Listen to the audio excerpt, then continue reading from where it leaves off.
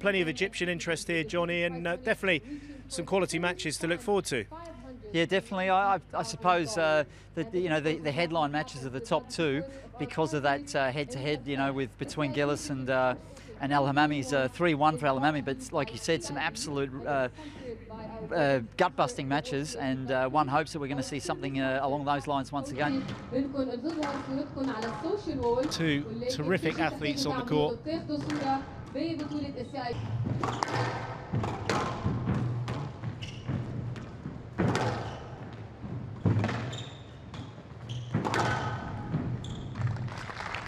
Lovely play. Cross court, had a little hold on it just to get Gilis further out of position, and then finishing nicely.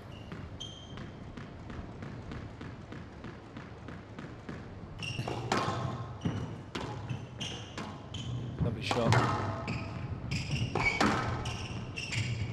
Very good pressure here.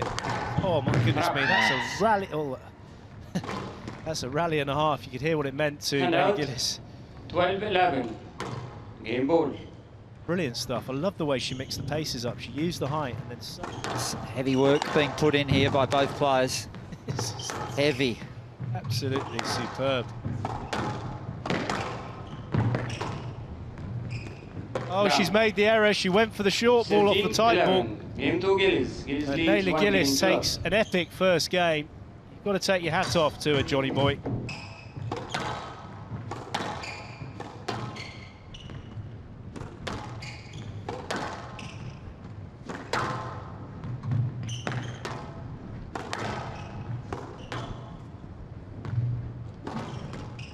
Good hold on the boast, and predatory instincts of the leopard. 5-2. You can hear a massive cry there, but she's aware now that she's...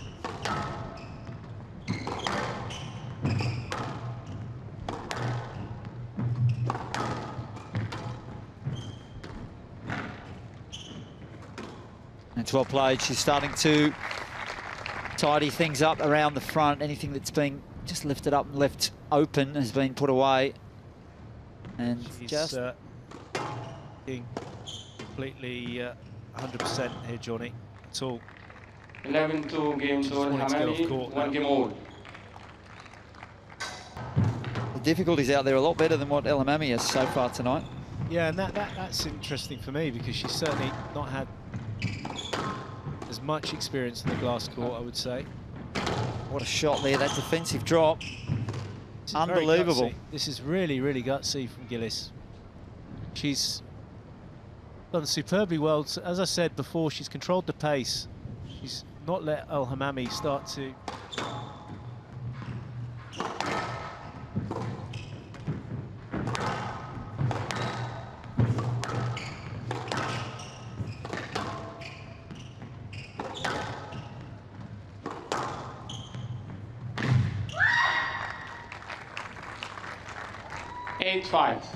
starting to make some headway in this third game, Hammamy. A lot of people can learn from it, I'm sure you. I think the quality of the competition and the way they are, and it's nip and tuck between the two, and then pulling their balls straight away. The referee doesn't have to do anything. No, it's the honour code. We've talked about that over and over, and Hammamy just sort of worked her way into this position, really, at game ball. It's certainly not as clean and precise as she was in game 2, but doing enough. Now, 11-7 game 2, and Hammamy, you can see the way she's walking. She's got a hand on her hip there. She's in.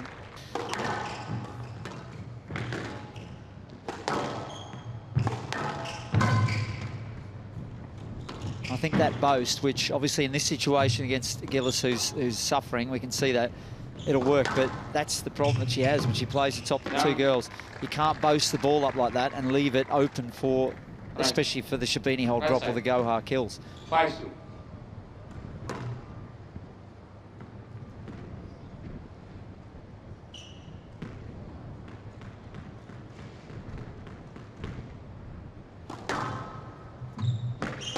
So 6 match balls for a place in the quarterfinals and a rest day. And there we have it. So a bit of relief, I would say, for Hania Hammamy.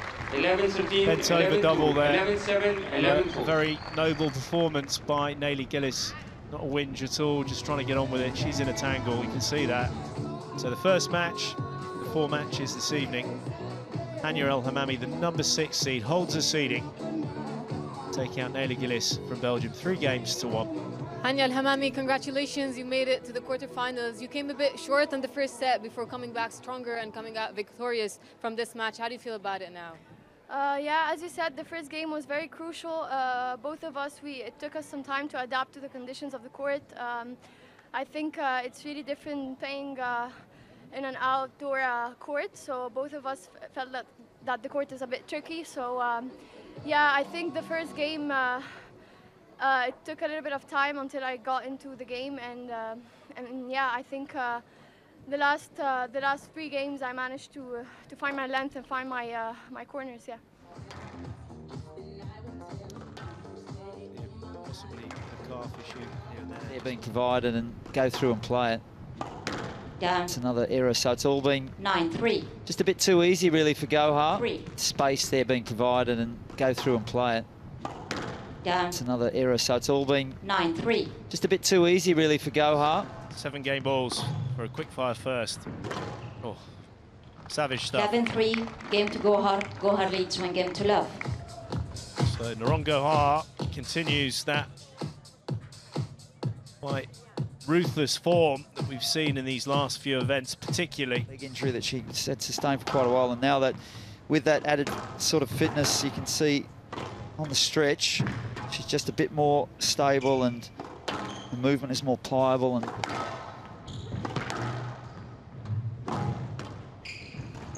Down. her opponent cannot stop hitting a tin though. 8-1.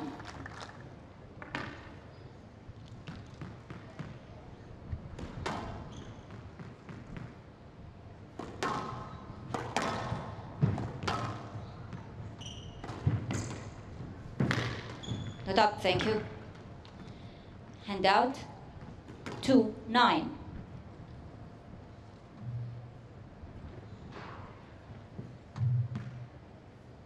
Say gymnastic is an understatement. It was her preferred sport when she was a youngster.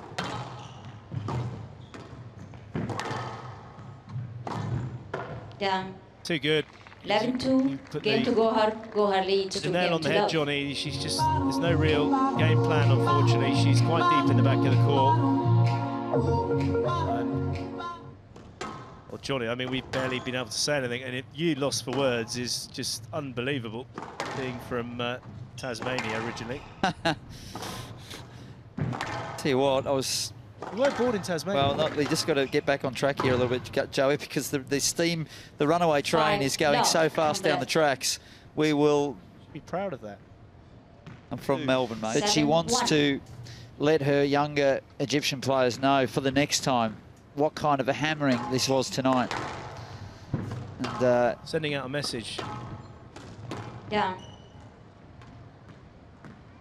filthy about Hand that one. out 2-7.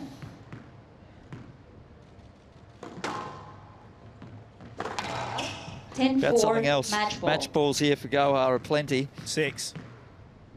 No more mess.